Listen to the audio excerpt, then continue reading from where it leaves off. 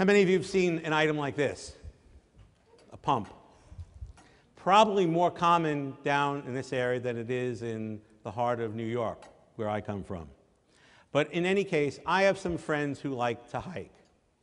And my friends, Fred and Bob, were hiking in the Southwest one time, and it was hot, and it was humid, and they were really having a hard time with it. And then they came upon a house that had a well out back. And Fred went running over to the well, and he started to pump away. And Bob said, wait a minute, Fred. You're not going to get anything that way. Let me take some water out of that bucket that's next to the pump, and let me just pour it in, because you got to prime the pump. You see, if you don't put something in, you won't get something out. It's sort of like our practices, isn't it?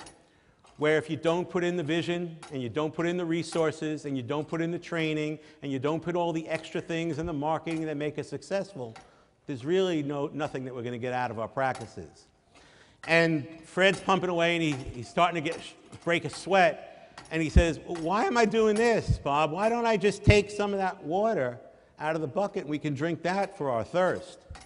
And Bob says, Fred, that is not a good idea. Number one, that water is dirty and it's stale. That well is deep, and the water at the bottom is cool and crisp and tasty. And so it's an example of the more you put in, the better the rewards are going to be. And it's like in our practices, because when we have a case presentation that is extremely difficult and the patient finally accepts, or we have a case that's extremely difficult to perform and we finally hit that end result and the patient looks in the mirror and smiles, isn't that the most rewarding times that we have in dentistry? And then Fred's pumping away and he's getting really tired and he starts to slow down.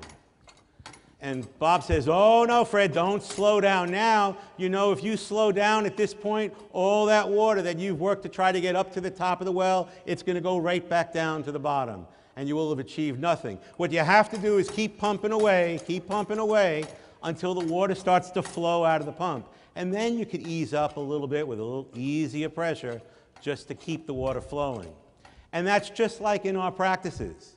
The harder we work in the beginning to prime the pump and to do the things that are necessary to show the enthusiasm for what it needs to do to be successful, then once we get to that point, it's much easier to keep that momentum growing in our practices as well. And don't hold off and wait for conditions to change or things to get better. You need to be proactive. Otherwise, all your efforts will have been naught and you'll be starting right back in the beginning again. So as you go back to your practices on Monday, what I want you to do is to think about the story of the pump and think about how can you possibly apply it to what goes on in your practices each and every day.